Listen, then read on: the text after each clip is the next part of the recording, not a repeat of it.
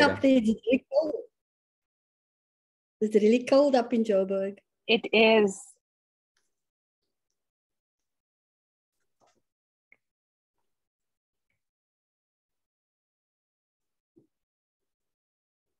Oh, now one mustn't say anything that's embarrassing because it could be recorded. I was going to say I'm sitting in my pajama pants, but no.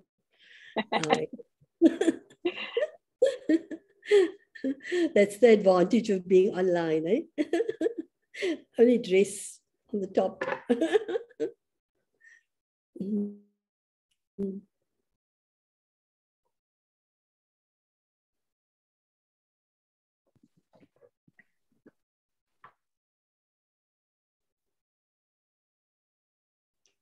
Piladi, Kayleen, Kate.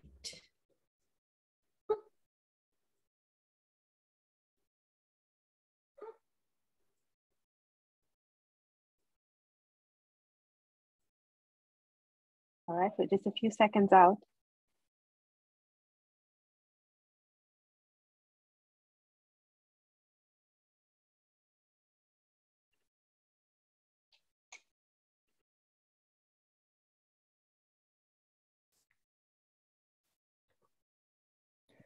If all else fails, we'll talk about Darwin Núñez.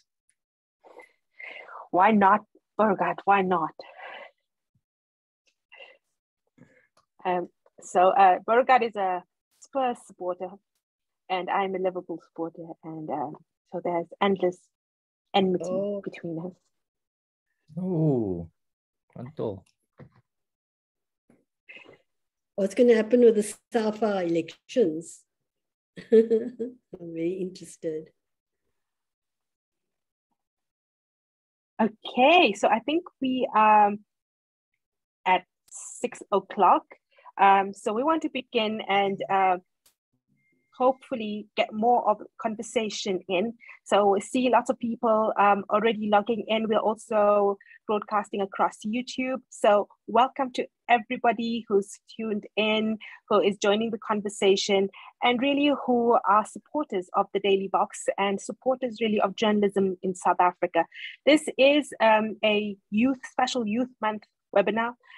This is Youth Month.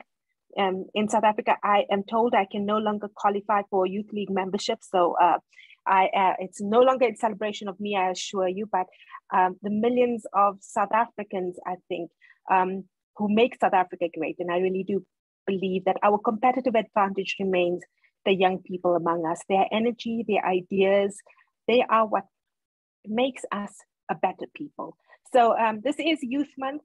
This is the Daily Vox, dedicated to South Africa's youth. And the Daily Vox itself celebrates its anniversary this week. On the 16th of June, the Daily Vox turns 8 years old. So not quite a startup anymore. Against all odds, it has made it to 8 years old. So I'm very proud of that, but also a huge, huge thank you to everybody who has supported us and really has supported the idea behind the Daily Vox, which is really to just push new ideas into the South African media. So we have a stellar panel assembled here. We want to talk about how the media landscape is shaping up, how it's viewed by practitioners from within, but also how it's viewed by the audience. What are the weaknesses? Is the media functioning as a public good as it ought to be? Are we working in the public interest? What is the public interest? And the big question, what is the future of news media and journalism by extension in South Africa? So certainly not easy questions, but I think that some of the most pressing questions we have to have. We're hoping to have an honest conversation. We're hoping to have an engaging conversation. So please don't hesitate to use the chat function or the Q&A section to click through, type through any questions or comments. I will be looking at them throughout and try to get to them. But I think that we can get straight to it. So I'm going to ask each of my panelists, and I'm going to start with Kayleen, to just introduce themselves shortly, but also tell me What's a particular piece of journalism that you've enjoyed recently that has stayed with you? It could be something you produced as well. Don't be modest. I'm definitely going to put myself on. My name is Kayleen, and I think I'm the youngest person on this panel. I'm 26 and I work for News 24 currently. I'm a multimedia journalist. So I work with the camera for the most part, behind the camera, not necessarily in front of it like tonight. And I think my favorite piece so far has to be the work that I did with my colleague Junior Kumalo in KZN, where we covered a very heartbreaking story, but I also think a very necessary story at the time about a father and his loss during the floods and the indignity that came with being a poor Black father at the time, having to carry his son up to the main road to receive assistance and for his son's body to be carried. So yeah, that's just a short one from me. It was a very powerful piece of journalism, and good to know the face behind the camera. I think that piece of work deserves or rather requires no introduction to many people in South Africa. It's a very, very powerful piece of work. We're going to go to Piladi. Welcome. Evening, everyone. So I'm Piladi Situsa, and I'm a lecturer at the Wits Center for Journalism. A piece of journalism that stuck out to me recently, I'd say this past weekend in 168, the Daily Mavericks 168, Rebecca Davis made an entertaining infographic, should I say, about the Phala Phala scandal. And I used it in class as an example. So yeah, that really stuck with me.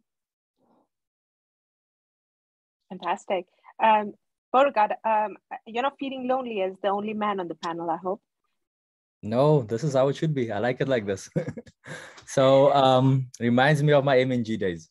So yeah, so I am the Africa editor at the Organized Crime and Corruption Reporting Project, which is a cross-border investigative reporting project.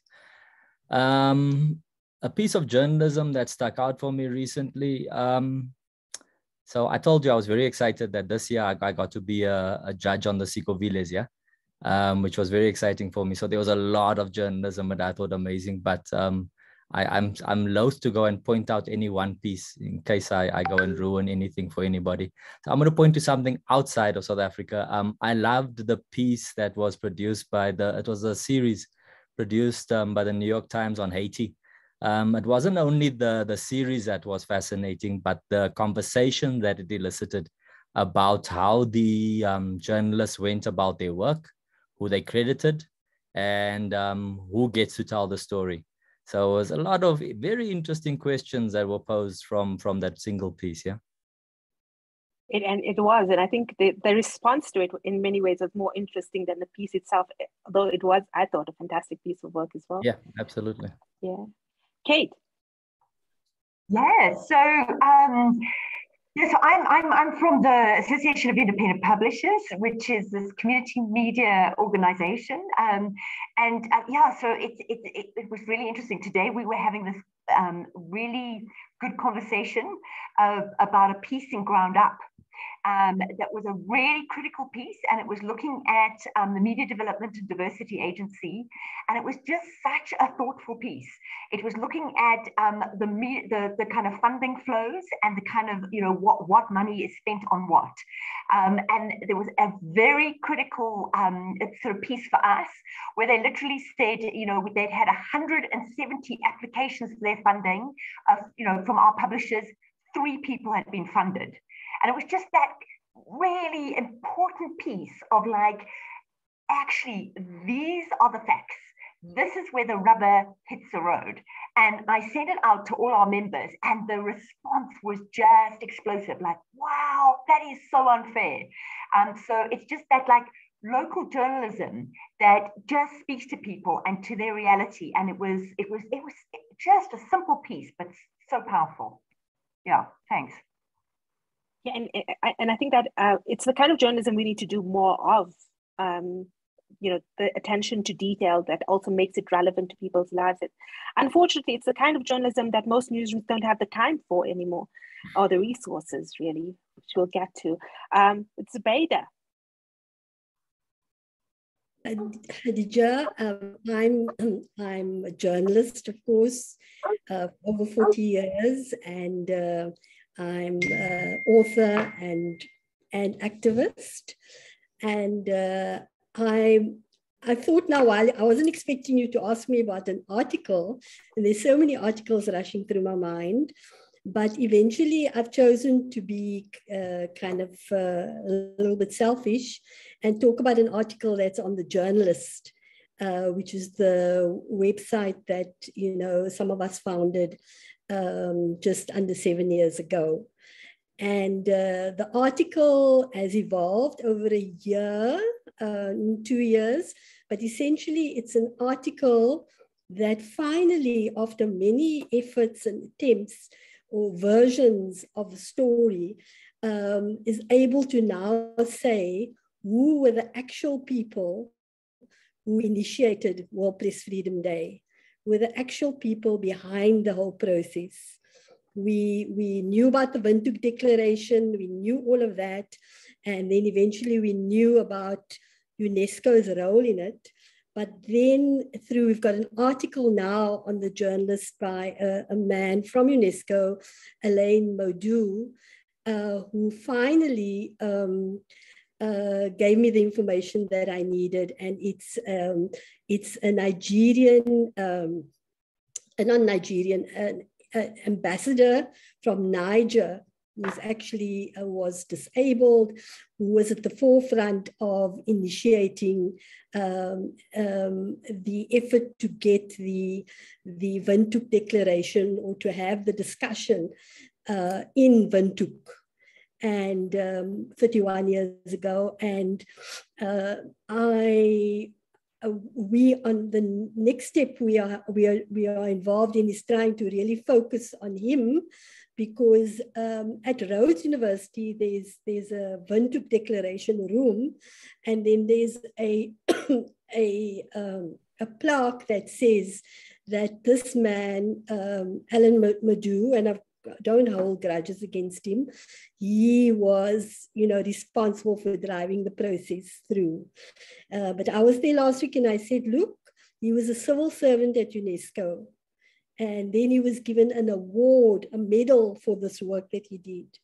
The medal should have gone to Ambassador Messen, and Ambassador Messen should be the story about him and his colleagues at the time, who really pushed that not only for the Windhoek Declaration to be drawn up, but also that it eventually became a contribution, a gift to the world, because it formed the basis of World Press Freedom Day. It's taken nearly 30 years or more for us to focus on that aspect of our agency. And so I'm very proud that we've carried that article, and I hope that we will deepen it so that we can all understand that despite all our challenges, we have also done amazingly well. Certainly, and I just love the variety of things that have come to mind as we've spoken about noteworthy pieces of journalism for us over the last while. There's certainly telling. There's the function of the media to hold power to account, to expose corruption or bad practice in the case of the ground up expose on the MDDA. There's the Daily Mavericks, the Rebecca Davis infographic. We're taking a very serious matter and also making light of it, because we do need to be, we need to smile as well. And I think that it's often a function of the media that we don't do well enough. There's, Kayleen's piece tells us about the very necessity of the very necessary function of news media to help us understand humanity at a particular point in time.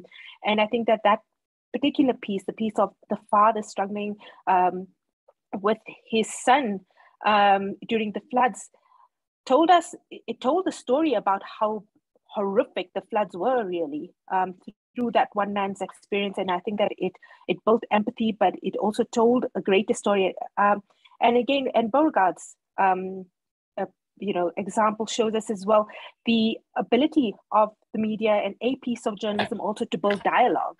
And extending from that, Zubaida also shows us that a piece of journalism is never dead in itself. It enlivens conversation, and that's what we hope to do always. So these are some I think of the various functions of the news media.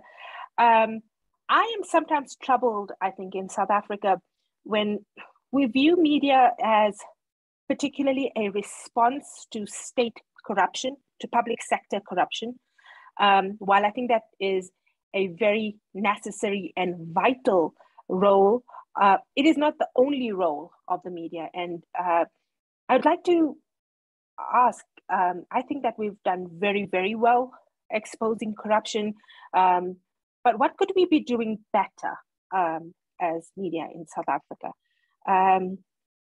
Shall we start with you, Beauregard? I mean, I can pick on you. You're my friend, it's fine. I'll give everybody else time to think. Look, I'd love to see, my forte has always been narrative, and like the stuff that Kayleen, your work was fantastic. And I'd love to see more of that kind of work, because those kind of stories which ultimately speak to so many other subjects, I think that they are critical, and also people can relate to them. When we speak about, I know you read those Reuters reports quite religiously. And you see the reason why people turn off from news is because it makes them feel bad. They feel a sense of helplessness. That's consistent, So, and then you get solutions-based journalism, but not to go down that road. But what I'm saying is that people want to connect with a piece of journalism, often with our corruption stories, which thankfully, I must say that it's not only focused on state corruption, but also white-collar criminality, which I'm very happy to see. But often there's a disconnect. There's a middle class and the upper middle class who seem more entrenchedly that they more invested in that story, and a political class than the masses. And so how do we tell the story of the people? Many of us who now find ourselves in journalism come from the people, but now we are middle class South Africans. But how we can still relate those stories and the concerns of those people, and we have to find innovative ways of doing it. Trying to find the most desperate, downtrodden person, find a child-headed household, a 14-year-old girl taking care of 5 kids, hypothetically. That is not necessarily how we must immediately think about telling the story. We have to find ways of being able to relay people's everyday concerns, their real lives, and it can't only be these negative things, because when you think of the condition of many South Africans, yes, many of our people find themselves in desperate conditions, but there is life happening over there. We need to reflect that life also. It should not be only the things of novels or fictional novels, because these are real life situations where real life takes place. And later on, when you get to my age, then we reminisce on that stuff and we talk about the games we played in the street. And we need to do that now. That's part of journalism. That's what we should be doing. And then I think we will find a better engagement. And we need to do that in a more democratic way with more medium. And I'm sure we'll get to that point, which Kate touched on when she spoke about this piece, which is that concentration of resources and therefore a concentration of ideas, which is narrowly funneled. But let me not digress. Yeah.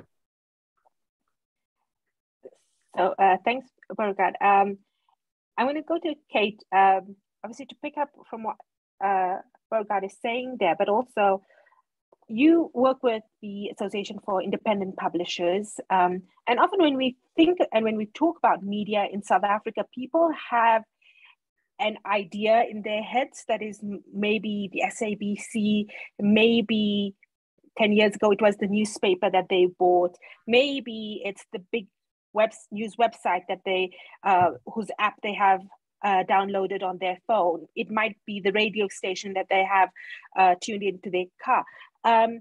It's not it's not necessarily the hundreds of small publications across the country that are also working to tell the story of the country. And I think what we sometimes forget is that most people in South Africa can only access news in their own language through community media. And that hasn't changed. So when we think about what the media can do better, and also extending on what Beauregard is saying, what's the view from independent publishers, the like of whom you work with?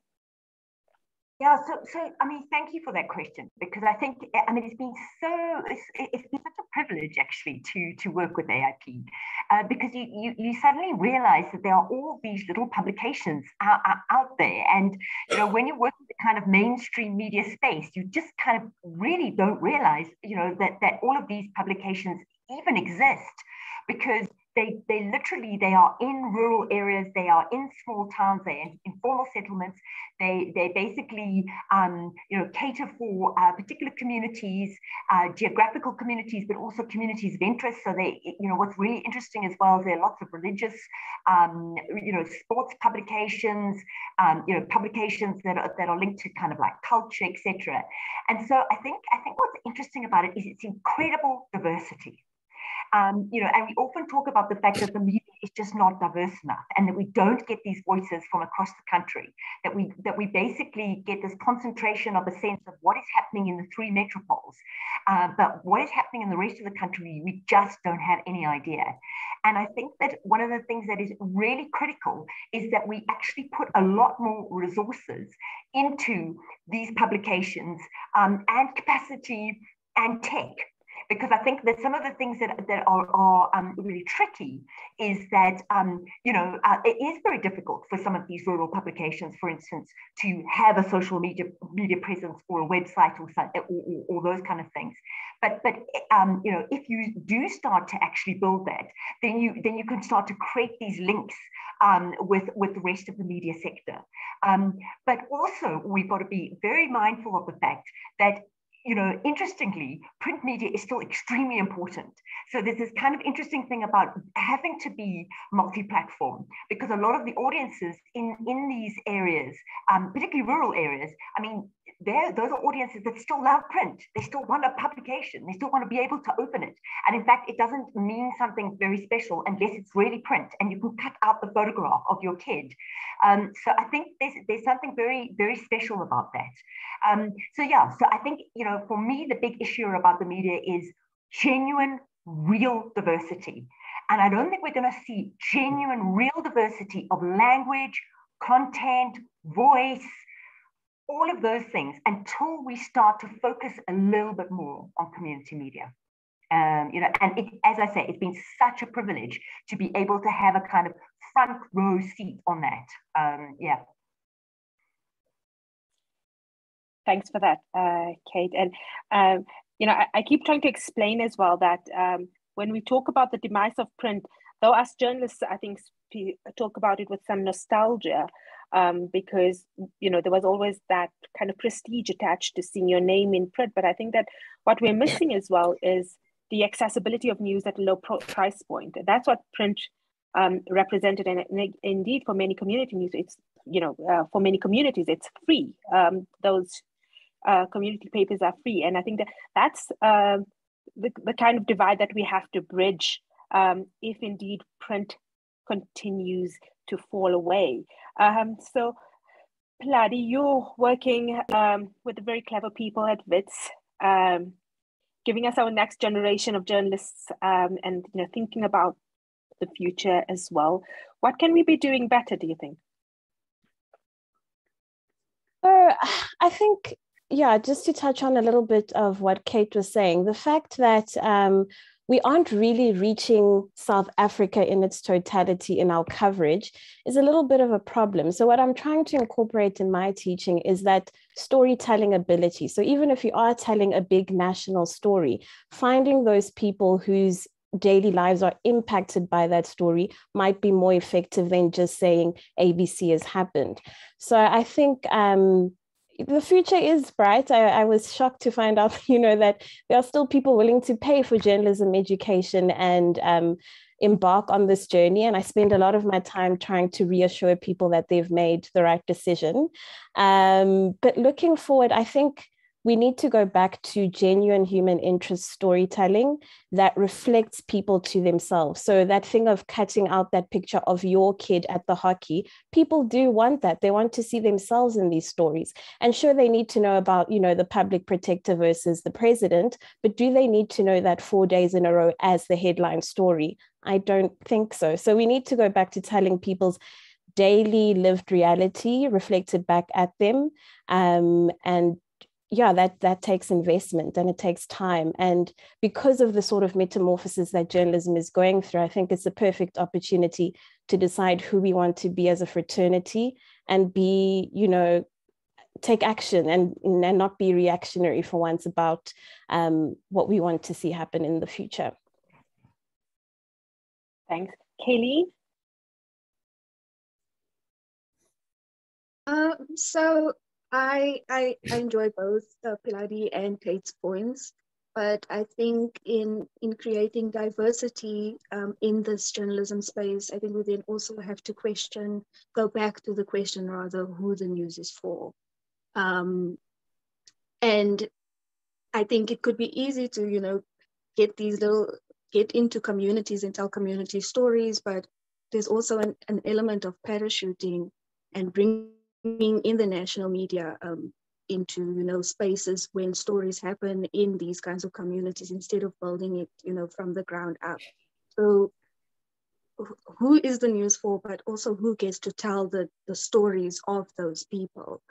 So I think it's important to also build that gap in terms of getting community journalists, giving them resources, giving them capacity, and also it allows for trust. It allows for trust in these community stories, because I think one of the challenges is when you come as a big media house and you come into a community and you want to tell their stories, it's like, who are you? And I think that's a rightful question. It's easier for somebody to speak to people that they know and they trust, and I think it also makes the story much easier to relay when it's somebody from your hood, somebody who's speaking your language, somebody that you can relate to. So yeah, definitely I think those 2 points is to redefine who the news is for and who gets to tell people's stories. I think that's essential, really. Let's go to Zubaida. Zubaida, what could we be doing better? You've obviously been around for ages. You've seen this industry transform in many, many ways. I guess in some ways for the good, in some ways not so good. But if you could pick out one particular thing that you think we should really be doing better. I must be careful now to really just choose something, because there's just so many things. I think Let us have it. I think firstly, we mustn't be completely hard on ourselves. If you compare our situation to 40 years ago when I was a junior reporter, the diversity that we have now is incredible. The diversity is incredible. And I would like to see an exercise where we, if I had the energy, but one of you could do it, to kind of list all those news outlets all over the show. I mean, there are many, many, many, and I come across them when I go around the country or speak to people. So there's no shortage of that. And that was never there before. And I'm not talking about the mainstream. The problem that we have is that, one of the problems that we have is that, and it was mentioned earlier, I don't know if Kate said it or if Kayleen said it, but we are focused just on certain stories. And so every morning I open the paper, if I open the Cape Times, which is our daily paper, or the Business Day, whatever, then there are certain stories there. And And we all know, and Beauregard said that, we all know that there's negative news fatigue at the moment in the world. I mean, we've got all the stats. So there's negative news fatigue, and we are in a very difficult moment in our country and in the world. And so how do we lift ourselves out of that? And one of the elements of that is the way we tell our stories and the way we kind of frame our stories and the way we give hope to people. Because if you don't do that and if you just bludgeon, we've been bludgeoned. I mean, yeah, I've got, there were 25.2 billion results on Google describing COVID stories. Can you imagine? In 2022, there was a Google search, 25.2 billion. And then as soon as that was done, we started having the war. And, you know, so we are being, our minds are being bombarded. And in South Africa, I think we've really tilted onto the side because of all the bad things that are happening. We've tilted onto the side of being completely starting to become cynical. But we mustn't be cynical, we must be skeptical, we must turn everything around, and we must try. I don't have the answer how to do this. The one thing is solutions journalism, but I'm sure if we sat together and we brainstormed, we would come up with how to present a more balanced picture of the good and the bad in our country. And you need that good, you need that agency, you need people doing things, showing other people what they're doing to solve their problems and to live beautifully in order for them to lift and deal with the challenges that we have. So that's just one little, I mean, I can go on and on about this. I'm just one element that nobody, take your family, imagine in your family, you are being told all the time how bad you are. Imagine you're told that you run your family like that all the time, how terrible you are. It's never like that. It's always something that's we're doing wrong. And at the moment, we've got a lot wrong, but are we saying we can't fix it? Are we saying we can't do something about it? No, no, no. What are we doing? We're throwing everything out, baby with the bathwater, and we're miserable. And storytellers and journalists have got a crucial role to play, always have. A crucial role to play in framing. Absolutely. So I'm going to post this. Thanks, Luandile Bengu, who's posed a very important question. I'm going to ask Peladi to answer it, but so Peladi, he's asking, how do journalists then balance the need for good news and the country's reality, which is heavy? We all agree it's heavy. And then, you know, I want to extend on that a little bit. You know, Zubaida said that, you know, part of our job is to give people hope. Is it really the job of the media to give people hope? Are we out here tumaminaing? Maybe not give hope, but I think there is a place for sunshine journalism in every, you know, publication. So not necessarily just promoting good news in tandem, but I think there are good stories and we don't focus enough on them because of all the terrible things that are going on all the time, it seems. So I think it's not necessarily that it's our job to give hope, but if we can give a glimpse of some of the things that, you know, people are being proactive about in their communities, like that Putadi Chaba story with the water, that's a good news story. There's still an element of politics in it, and looking forward to the future in terms of coalitions, and it's very layered, but that is a good news story that doesn't just promote that particular political party, but takes in the whole South African picture and tells something, you know, that isn't a terrible story for once. Beauregard? So I'm, you know, I think the framing, and I understand the need for that. We don't need like good news stories versus bad news stories. I think people want variety, you know. I don't need to tell you guys about how much variety there is, just in terms of entertainment for people. But I'll give you an example. You know, about 5 years ago, yeah, we introduced a section in the Mail and Guardian when I was there at the time, called A Slice of Life, you know. And after we introduced that, many people would tell us that that was the first thing they turned to. not the front page story, but it was the first thing they turned to. And a slice of life was simply something, a story somebody would tell you. I'd run into Kate, and Kate would tell me, you know, the most interesting thing happened to me. I would take that story and tell her, Kate, do you mind if I tell that story in the Mail and Guardian? And it was presented as a first person account. People like that. They love that, you know, because it rang more true. It was something different. That it wasn't good news. It wasn't bad news.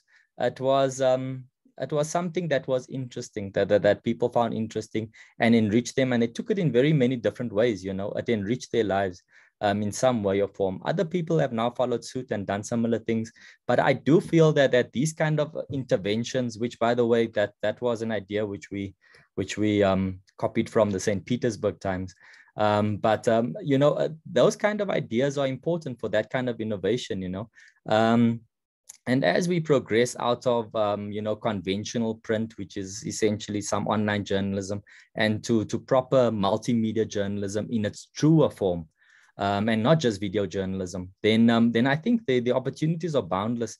So we also need to innovate in how we do that. But before we innovate, the innovation cannot make up for the lack of ideas about what kind of stories we want to tell.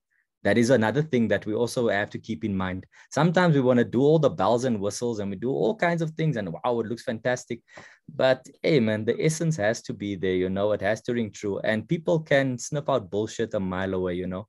Our readers are very savvy, they're very intelligent, we must never underestimate them and always have them top of mind.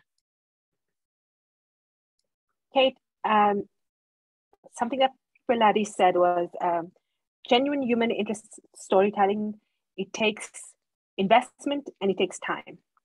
And in my experience as a newsroom leader, that is the two things that is the most scarce in this country. If we think hope is scarce, then investment in the newsroom is even more scarce, and time is a long lost commodity. So how exactly do we do this? No, you are so right, because I was just thinking about this absolutely beautiful story that I read today, and I think it was in Becky Caesar. It was about friendships, and it was just one of the most beautiful stories that I'd read in a long time about like what is the essence of like amazing friendship, you know. So it's like that kind of beautiful light and darkness in terms of like, I think, you know, and I was like, I want to read this story, and I kind of didn't read anything else. I just read that first. But you're absolutely right. Even with that story, you can, I mean, I think it was a New York Times one. And I mean, the person had done 100 interviews. I mean, how would we ever have the time to write one beautiful gem of a story after doing 100 interviews? I mean, it's just unthinkable. We don't have those kind of resources. And so I think you're right. You have absolutely hit the nail on the head. I mean, one of the biggest things for us is to look at how do we get those resources into the media. And I think it is an absolute uphill battle. And I think there are many things that we have to look at. And I think that we have to look at it, you know, from all sorts of different angles. So we have to look at it in terms of Facebook and Google. How do we fight to get the money from those platforms back into journalism? We need to look at how do we fight with corporate South Africa to say, you know, please, actually, if you care about this country and you want this country to work, can you please put, you know, genuine major advertising campaigns back into journalism, you know, and actually invest in journalism. It's government itself. I mean, it's looking at all sorts of different ways of actually ensuring that those resources come back into journalism. And it's very interesting, just with our tiny publications.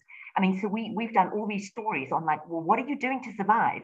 And you know what we're finding is that most of our publishers have multiple businesses. Now, in a lot of ways, that's not great because it means that you're not spending that much time on your journalism. But people are farmers. They have events. They have you know, all kinds of businesses on the side, but at least they're still doing their journalism. And we're saying, you know, as long as you keep your journalism alive, if you're going to, you know, have these other businesses, well, for the moment, maybe that's what we've got to do. But it's such a key question, Khadija. We just have to keep on focusing on that because really that is what keeps our journalism good, quality, and also independent. So I'm going to turn to our young journalist on the panel, Kayleen, and I'm going to ask you, you know, if time was not an object. And, your editor said, take all the time you need and use all the resources you need. What is the one story that you would really, really like to tell? I hope nobody's going to be out here stealing my ideas. You just let us know. We'll sort them out. Okay, cool. This is on a public platform, so I've got proof now. But if I had all the time and capacity, resources, everything, I think the one story that I would want to tell is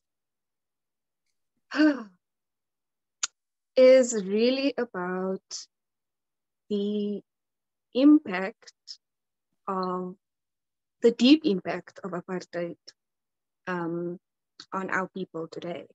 I think I've read quite deeply on, some of the traumas, but not just the traumas, but simple things like why South African people are so short. And some of it is as a result of that, like the lack of nutrition, good food, what our parents were eating when they were expecting us during apartheid. And also some of the traumas that have been passed down genetically, like the mental health problems that South Africans and young South Africans have, how that, good science-based research interviews, but also interviews with people who I would say were overlooked during that time period. Some of our own parents who went about life didn't maybe have the most heroic story, but were affected by it. And as a result, we were affected by it. I mean, if you look at the fall list, fees must fall, and what we as young people took from our parents and saying enough is enough, just how, as a result, of apartheid, it's not just something that was like, okay, a historical big story, but how it's impacted even the little things in our lives. Now in the 20th century. I think that's something that I'm incredibly interested in. I hope you find an editor who gives you the time and resources to do that, because I think it would be a fantastic project. And I think that it's the News kind 24. of... They got all the resources all the time. So what B is saying that he's volunteering to speak to Adriel on your behalf. But yes, I think that is, and but I think it's interesting that your story. I think the kind of historical lens, I think, is really fascinating, and our ability to understand who we are better ultimately is what we get out of that. But just extending a little bit from what you've said, and I think just bringing it back to journalism and the media in South Africa. Zubaydah's pointed out that she's seen the media transform itself. She's seen this diversity occur through these last 40 years. Through her career, she's seen this happening. But is there still structures within journalism in South Africa that are relics from apartheid that perhaps we haven't done well enough to dismantle? Because I think that we've largely done a good job in terms of transforming newsrooms, in that we've changed the demographics. Most newsrooms have been able to change the demographics of the newsroom. But has that materially changed the structure? Has it materially changed the approach? Are these things that we need to change? I am genuinely asking, and I'd love to hear from all of you what you think. Bloody, you were nodding, so I'm going to consider you a friend now and pick on you as well. Sure. I think it's something I read quite a while ago, that when it comes to decolonization, which is one of the talking points for today, is that colonialism is obviously the structure and the laws and all of that, but there's also coloniality, which is the way people think and behave under such a system. So I think what we've done very well is changing the rules and the law and beginning to shift the structure and make structural change. But what we haven't, or maybe didn't anticipate having to contend with, is changing mindsets. So it's fine. I've been in, newsrooms where I've only had female editors, but there are people who still think, along patriarchal lines, for instance. And there are people who, were editors during apartheid, and then all of a sudden had all these different people in their newsroom and don't know their lived experiences intimately enough to be able to hear them when they say, no, we have to tell this in this story because it's important. They're just like, no, but those are not people we ever serve. I mean, even something as simple as still italicizing indigenous names or phrases in our text, like why? This is a country with, all those languages as official languages. So why are we not italicizing the Afrikaans? Or do you know what I mean? So it's small things like that that are a bit more invisible that I think can't be changed by just putting the right people in certain positions or newsrooms. It's a cultural shift that needs to happen on a more wide scale level. But Pladi, if I could just continue there. When editors, managers, whatever you want to call them, when they are so busy just trying to, first of all, tell the news of a country that's a bit crazy on any given day. We are a crazy people in a crazy place. And it's hard enough trying to make sense of it all on a good day. And also make sure that, your bills are all paid, that, your resources are being adequately distributed. You need to think about innovation and, how we're going to serve the future users or future audiences. And then on top of that, we're saying, okay, also you've got to think about, hey, how is history underpinning your approach here? What is the incentive really for newsroom leaders to do this? The incentive, I think, is genuinely being part of the democratic project. And it's going to take you doing a bit of extra work and putting in a bit of extra hard slog to genuinely be part of that project. Otherwise, it's all just for show. Absolutely. Beauregard, we were together at the Mail and Guardian, of course. And you've obviously been around for much longer than me. I'm not as old as him. I just want to make that clear. But I remember us talking about the fact that newsroom, at that period in time, perhaps was one of the most democratic spaces we had ever been in, because it was a space in which particularly young people articulated their concerns and their ideas very forcefully, and in a way that reshaped our approach. Exactly Pladi's example about italicizing indigenous languages. That was something that was raised in our newsroom. It's something that we actively took a decision to change. But that wouldn't have happened if a young person didn't actually raise her hand and say, why are we still doing this, right? Creating that, that space is fraught with other complications. It's also always the journalists are never the easiest people. And then, managing that is also a little complicated. So what advice would you give really to anybody else who might want to ensure that young journalists particularly are able to reshape the approach of newsrooms in South Africa? Look, I think that one of the things we have to recognize is that there's a historical structure which is inherent, especially to print newsrooms, because that's the oldest media in South Africa. And print media still leads the news agenda, of course. So, there's that power that comes with it. And so, it's one thing to say you don't want to pay lip service to having younger people or new journalists having the same say in your newsroom.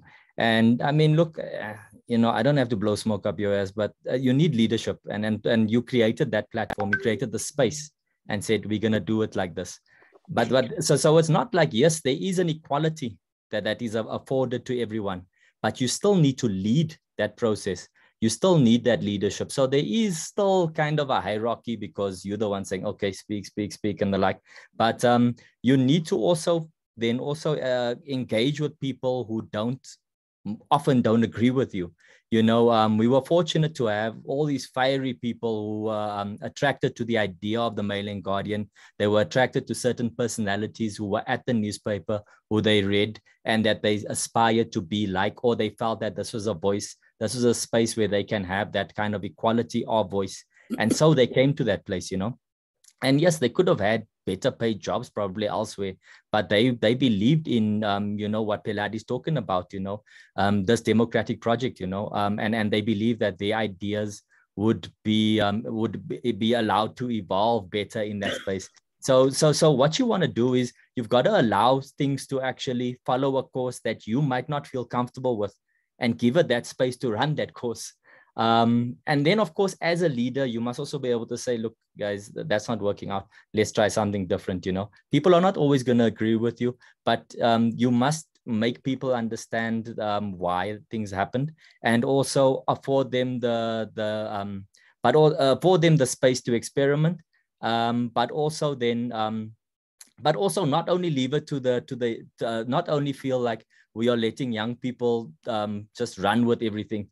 We also, a lot of our battle was fighting with the older journalists, you know, not the battle, but we actually had to tell people like, listen, guys, we want to try something new. This is what is being informed by the people here. And then we had all the journalists, no, that's not the way we do it. No. And I mean, we had that struggle constantly, you know, and that is maybe the more difficult thing, you know. And I mean, I think we did really well, you know. We had, you know, the grouchy, the quintessential grouchy sub who we had to bring around and say like, and convince that person, because you can't beat people over the head. You have to have people's buy-in, because in journalism, the easiest thing to do amongst people who you work with is for them to sabotage what you're doing.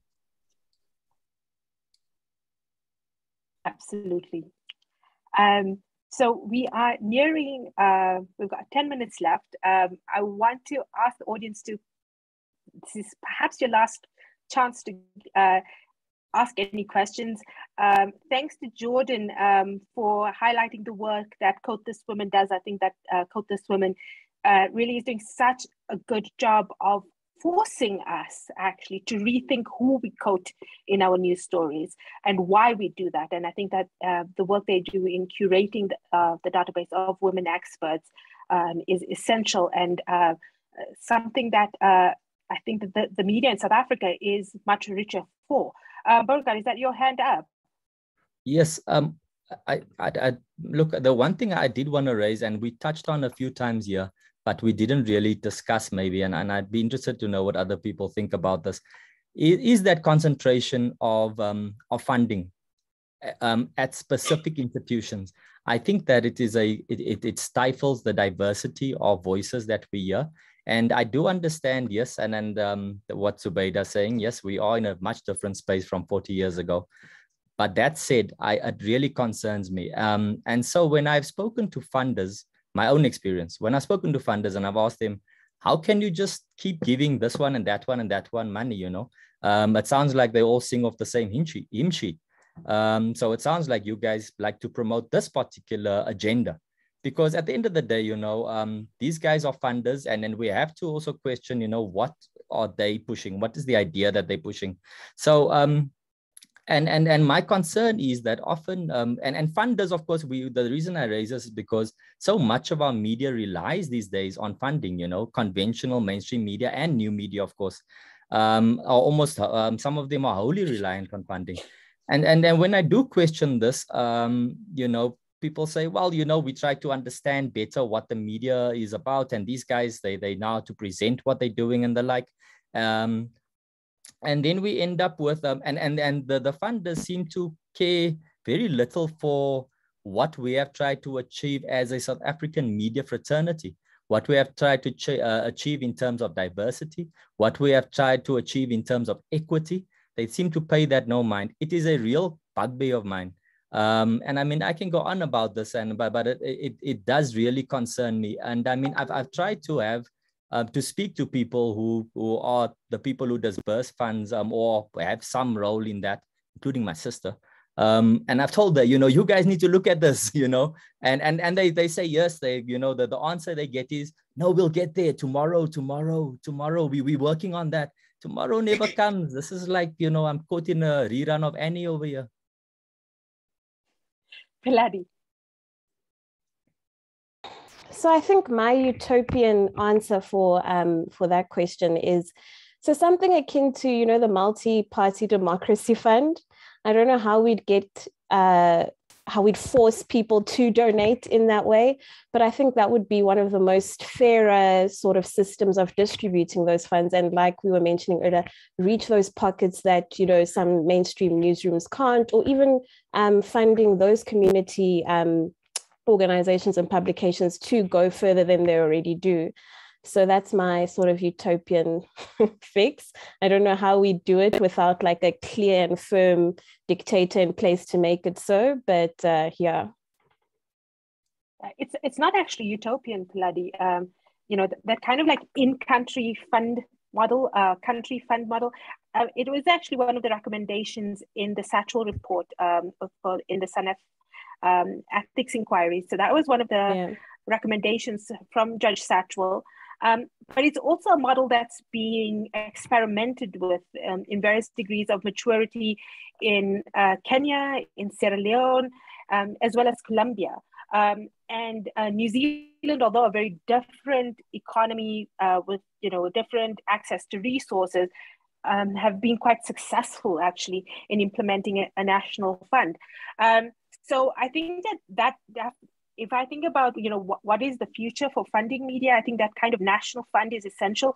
But it's about how to get everybody on the same page, how to ensure that government will support it, but will not interfere with the way the funds are distributed. So, all of those, but then there's also, there's the challenge of getting all the media houses to work together to ensure that the smaller groups like the people that Kate works with are not also cut out of any deals that are made. So I think that if we work well, we could potentially get there.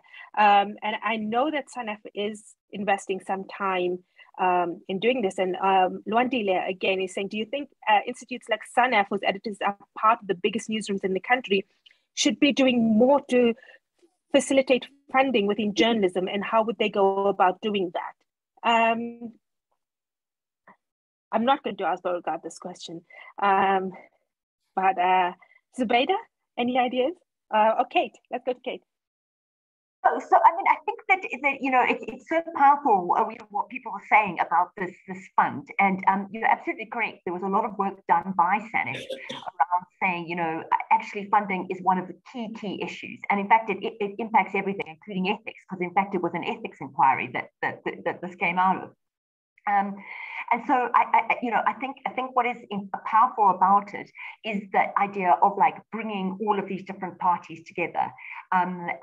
So you need your government, you need your corporate sector, and you need your international donors. And I do think that the interesting thing is that you also then need somebody or an organization to champion it. And so I think that potentially SANEF could be that organization to champion it. It came out of their report.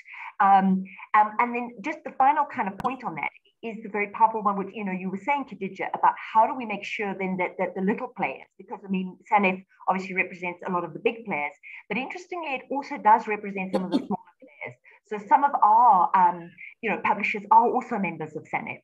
And so I think you're right, it's that kind of balancing act of bringing in the big and the small ones, but also having a champion that really pushes it. And maybe just the last thing to say about it, it's very much about governance. How do you make sure that it's properly governed so that we actually make sure that people get the money? And that is just absolutely key. But you can get it right.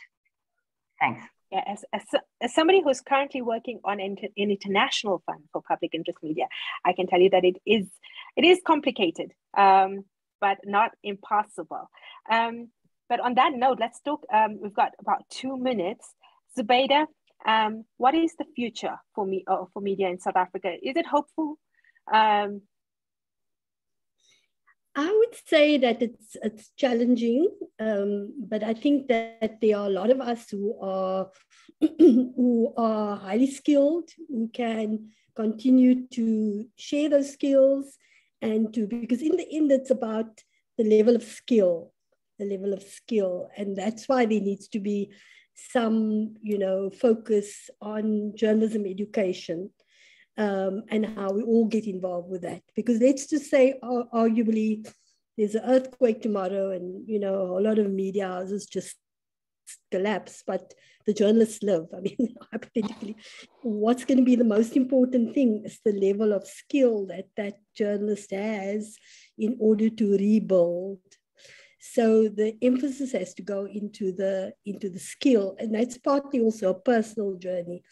You have to be committed to take your writing and your skill, your journalism skill, onto a higher level all the time. We don't really know what's going to happen in the future, but I think we can encourage people to really every day, practice and practice and practice for their own,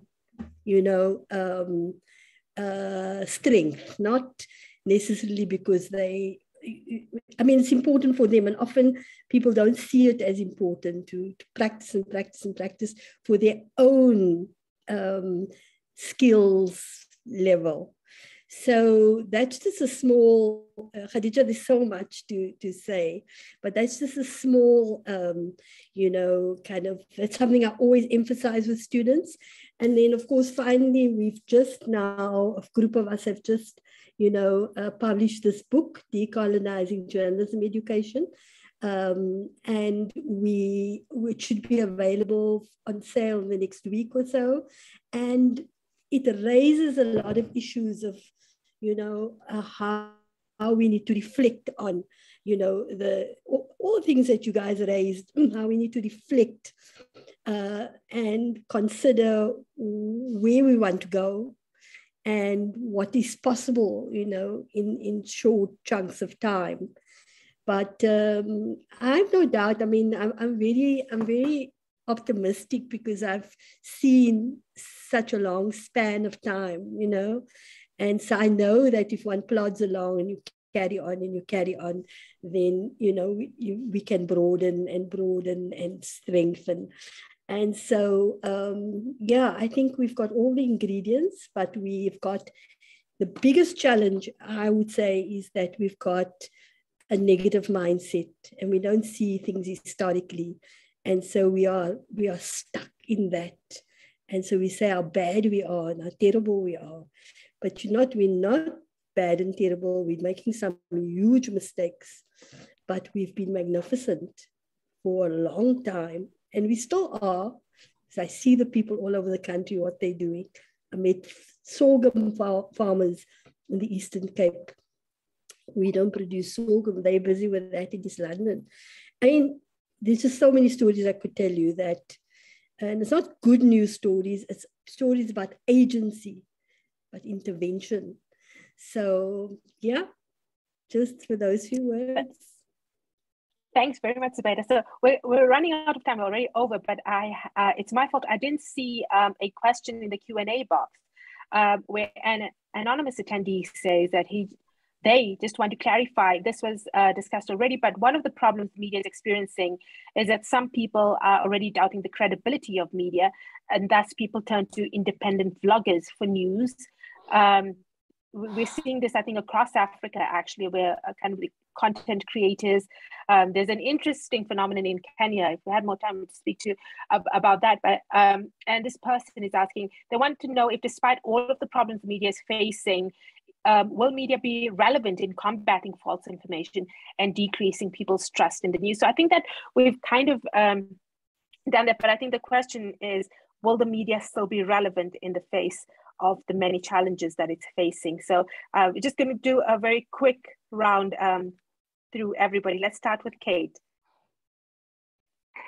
Absolutely. We are always going to be relevant, but we have to step up, which means that we have to make sure that we fact check, we do news that's evidence-based. But yes, of course, we have to be relevant. Kayleen? Yes, and I think it's simply because of the skill of it.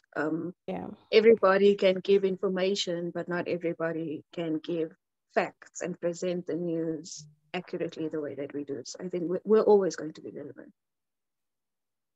Khadija. 100%. I think journalists add value in a way that these unaccountable actors can't. And there is an obsession with opinion-based, reportage, let's call it that. But I don't think it'll last too long. So yeah, I think definitely we add value in a way that they simply can't. Oh God. I hope so. I won't say 100%. And I'll tell you the only reason I say so is because I agree with what everybody said before me. But after what has transpired in the US, which is a much older democracy than ours, it makes me very scared, and it tells me that we cannot take it for granted. Yes, we will and we should, but we cannot take it for granted, which is why we have to actively move against debunking, false information. And that is why, platforms like the Real 411 and every other media organization should not only be engaging on their own platforms to debunk this information, but also other platforms, which critically WhatsApp, to make sure that we actually push back, because we can't just say like, that's just noise. The noise is growing. We need to be watchful. And a comment from one of our attendees, Rabia Mohammed, who says, don't forget the ethics with fact checking. Certainly, I think that ethical considerations and how we ensure ethics is strengthened, and the ethical responsibilities of journalism are honored to the public is one of the key challenges that we have as journalists going forward. I want to thank everybody for joining in this discussion, and it's been fantastic. Yeah, hopefully the first of many, many more. I think that we desperately need spaces to talk about things like this, the future of South African media, but also just a place for young people. So a huge thank you. I want to use this opportunity to say a huge thank you to the Daily Vox's Fatima Musa, who is the Daily Vox's single-handed champion. She really does everything quite quietly in keeping the Daily Vox alive. And like I said, the Daily Vox turns 8 years old this week. No mean feat, I can tell you that. My bank balance will tell you that as well. But certainly, I think richer for the experience of it all, and richer for learning and understanding. And thank you all for joining this discussion. And it will be available on our YouTube channel, and we'll also be continuing the conversation in other ways in the coming weeks. So thank you all so much, and all the best. Bye. Thanks very much. Bye-bye. Thank you, everyone.